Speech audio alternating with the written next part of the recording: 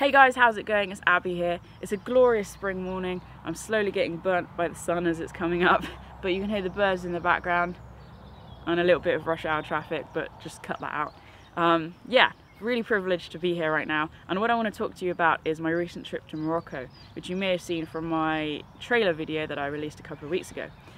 These are the R-Evo Pro. These are the boots that I wore on my trip to Morocco, summiting some of the highest peaks in the Atlas Mountains, and I have grown to love them. So I want to tell you why I love them, and maybe why you should love them too. So let's get started.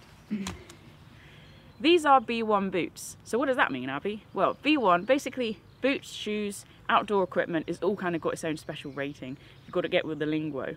So B1 boots are kind of suited. They've got slightly stiffened soles, so they're pretty solid. So they're suited for your mountainous terrain, and once you hit the snow, you can start to put C1 crampons on these. So crampons have 3 different ratings. You've got C1, C2, C3. How original. C1 crampons are as flexible as they get, so they're kind of suitable, as I say, for your once you hit the snow line, kind of working through nice soft snow, but I wouldn't really recommend them for ice climbing, so because they're just not solid. Nor would I recommend B1 boots for ice climbing unless you're pretty desperate. So B1 boots, now we understand what that means. These boots weigh 1.4 kilograms, which is slightly heavy, but the thing is, they're not as expensive as some B1 boots get. So they cost £225. Ouch, I hear you say. But it is a worthy investment, and that's why I certainly recommend trying before you buy. Trying before you buy, and shopping around. You know, try things on, see what works, see what looks good, see what's comfortable, and what's the best value for money. And of course, sales always happen, so you can find things cheaper perhaps online once you've tried them in another store. But as I say, these are a worthy investment, and if you look after them, they are designed to last. So these should last tens of years if you're lucky. It depends how often you use them, really, but yeah, £225 retail price, 1.4 kilograms in weight. So what we'll look at now is some of the features of this boot. So the idea of this boot by Scarpa, nice logo on the front there, is basically it's designed for absolute maximum comfort, maximum support, maximum freedom of movement. So you can see the top here, this squishy orange bit that goes around the ankle. This is made of memory foam, and it's got sock fit technology. So Scarpa gives everything really fancy names, but basically what this means is obviously the memory foam just makes sure it's nice and firm around your ankle, nice and supportive. The sock fit technology just means it wraps around. You've got that maximum comfort, maximum stability.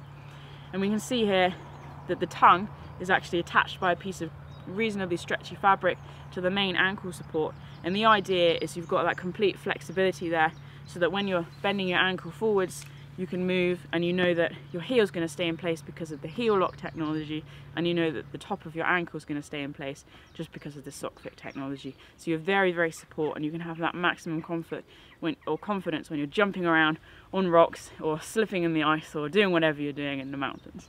So you can't go wrong there, really.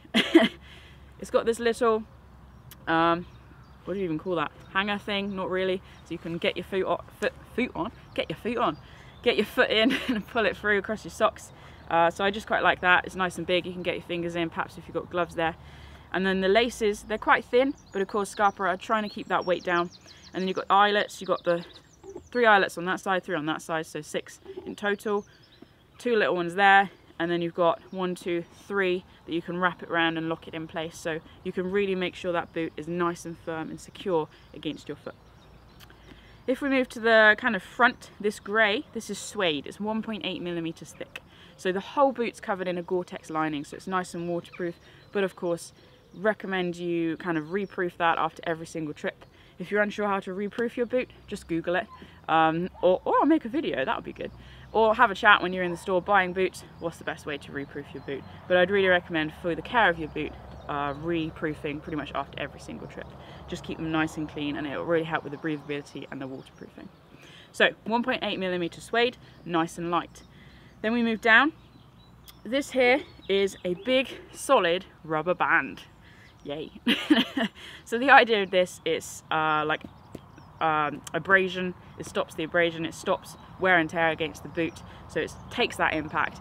And literally I took quite a few falls whilst I was in Morocco, but you can see, if I show you the boot nice and close up, there's just like barely a scratch. Still a little bit dirty, but hey, can't do everything. So I really like this rubber band, and it's kind of your iconic band around B1 boots. Very, very good quality. Scarpa, you can't go wrong, to be fair.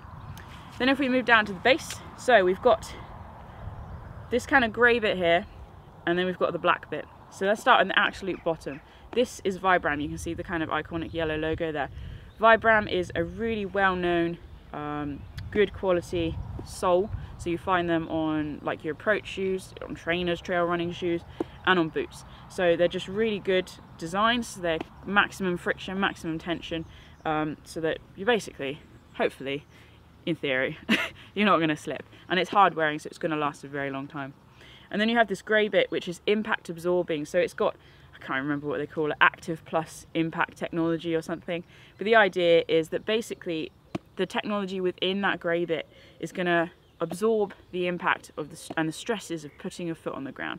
So then you can use the maximum amount of energy in moving forwards, rather than having that stress-induced fatigue that's caused by just the constant impact of hiking and moving around.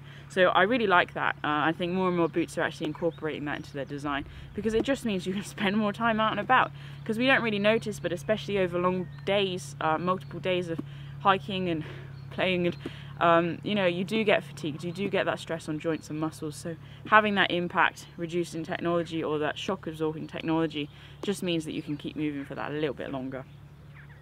And to be fair, that's basically it. So the crampons kind of can hook on the heel. There's no lip there like you find on some boots. So literally it's just kind of making sure it's nice and tight, secure. And of course you've got that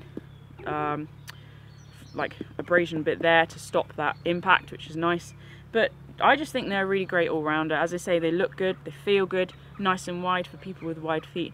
But obviously try before you buy. And as I say, the final lining is all Gore-Tex, so pretty good quality boot. £225, check them out. So just to finish, I'm going to be releasing a kit list or a packing list video of everything I took to hike in the Atlas Mountains in the winter. So stay tuned for that. But otherwise, thank you very much for watching, guys. I know it's a bit kind of all over the place, but I'm playing against the time today.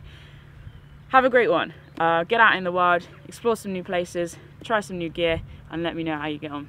Cheers.